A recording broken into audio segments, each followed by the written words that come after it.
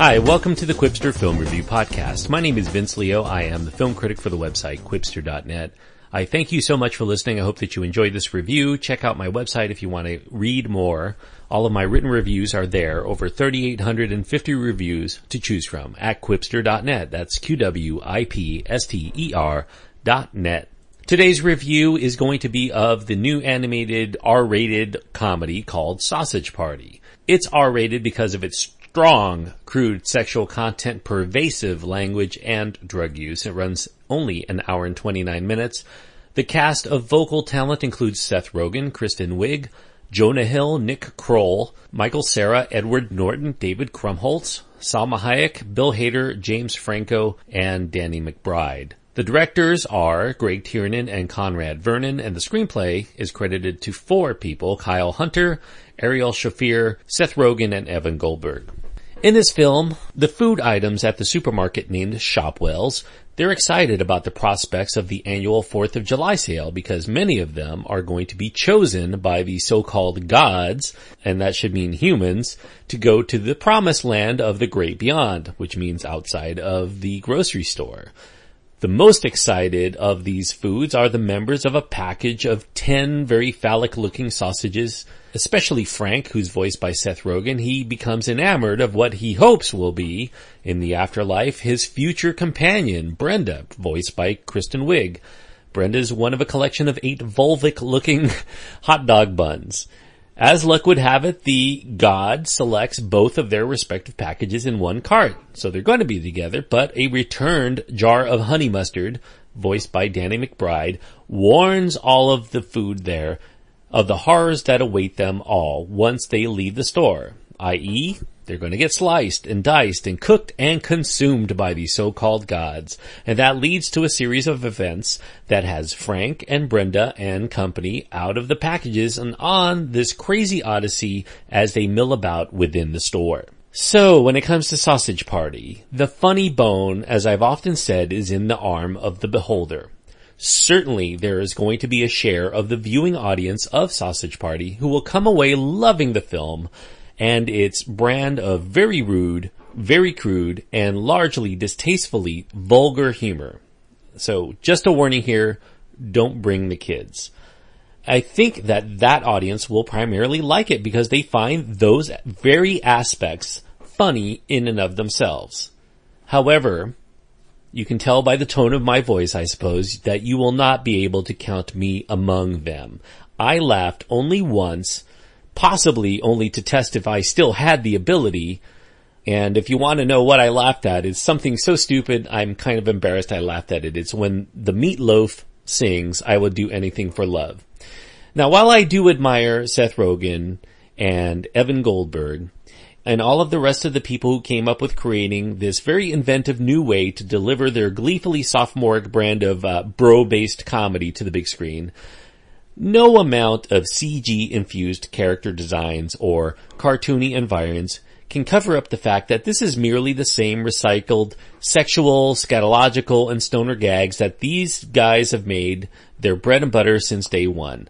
Despite its so-called mature rating, this is about as juvenile as films get these days. Now, Sausage Party is directed by Conrad Vernon, who also directed one of my favorite animated films, Shrek 2. He also directed Madagascar 3, not one of my favorites, but Greg Tiernan is also the co-director, and you may be shocked to learn that Greg Tiernan has been primarily the director of many episodes of the very, very kid-oriented Thomas and Friends, so a complete departure in tone from what he usually gives. It's based on a script from Rogen and Goldberg, along with Kyle Hunter and Ariel Shafir. All of these guys, with the exception of Rogen, penned the script for Rogen's vehicle The Night Before. So I guess if you like that movie, you're going to get a little bit more of the same. This one's definitely more vulgar. There appears to be a not terribly subtle allegory within Sausage Party that deals with a few important issues like sexual guilt, repression, class struggles, religious segregation. We see a Woody Allen aping bagel named Sammy Bagel Jr., who is voiced by Edward Norton. We get lavash, the Arab stereotype of a flatbread, There's this faith-based appeal of, and subsequent disfavor for, an afterlife. So some people might say this is a pro-atheist movie, I guess, in that regard. It uses the food as the metaphors, but outside of using these aspects as excuses for crass and, I guess, borderline obscene dick and fart jokes, there doesn't seem to be a prevailing socio-political itch to scratch on the minds of the film's creative team. Now, I've heard of films being labeled as food porn before. This one definitely takes the term to another level. Now, some viewers will consider Sausage Party as a spoof of popular animated films from the likes of Pixar and Disney. Certainly, Seth Rogen has said that the genesis of this film was that, we have films about toys and we have films about cars. What if we had films about food? That would be a real horrific film.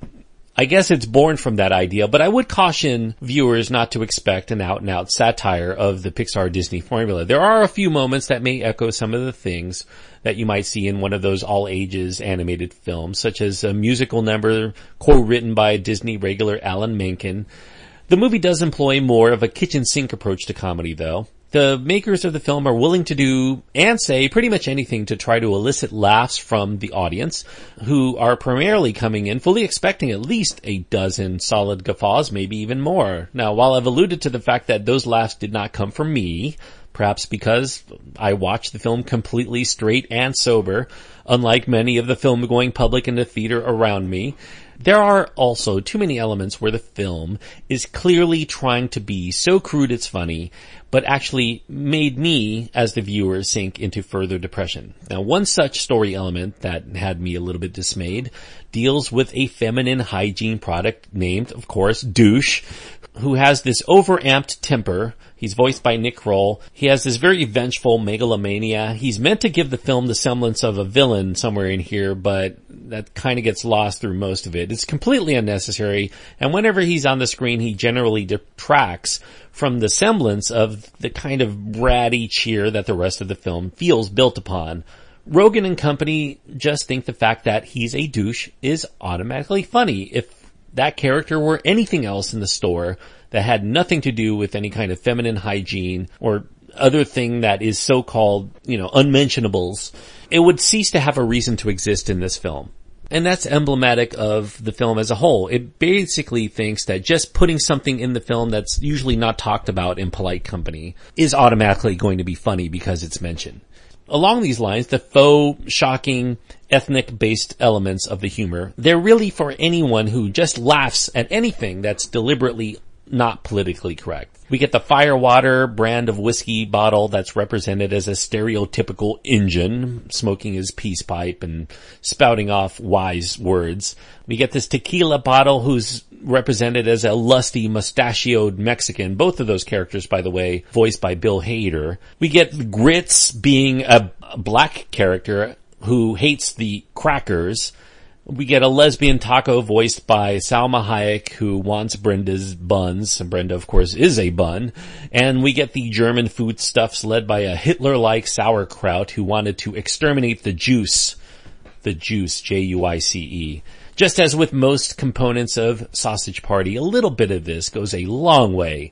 It gets very redundant very quickly. Had this been a 10-minute film, I think that this would be an instant hit among many on the internet. But at 90 minutes and having paid over $10 to see it in the theater, this kind of hit and miss nature of this comedy, plus the scattershot elements of the story, produces a few prolonged lulls such that I cannot really quite recommend this film. If you're somebody who enjoys F-bombs, just hearing an F-bomb into a sentence automatically makes it funny to you.